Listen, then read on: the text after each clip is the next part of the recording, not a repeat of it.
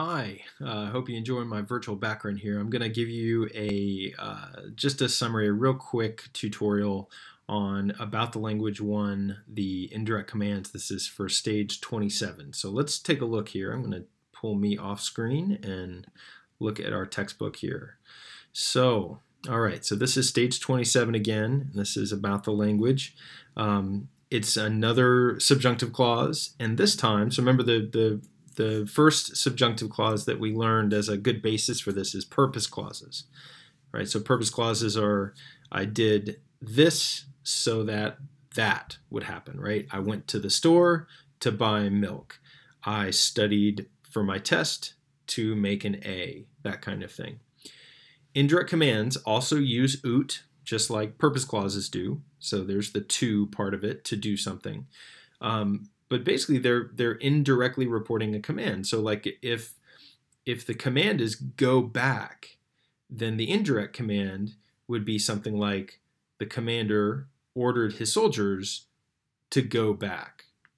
Literally, that they should go back, but you would never translate it that way. So the direct command is go back. The indirect command would be the commander ordered the soldiers to go back. If the direct command is hand over the money, that's an imperative, a command. An indirect command would be the robbers ordered the merchant to hand over the money. The thing about these is they're easy to spot because even though they look like purpose clauses, you got ut and then the subjunctive verb.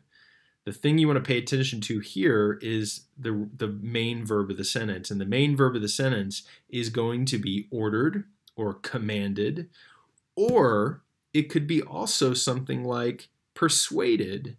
So here the young man persuaded his friends to hurry.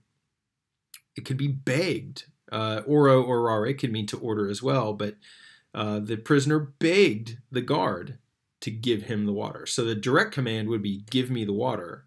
The indirect command would be the prisoner begged the guard to give him water.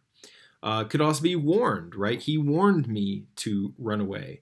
It could also be something like ask, like he asked me to do something. And I don't know that we have that here. So in letter B here, we got imperawit, ordered or commanded.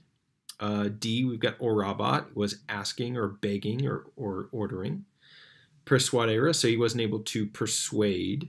Imperawit, ordered again. Monebam, I was warning. And then they warned. So any of these verbs can start out another subjunctive clause called an indirect command.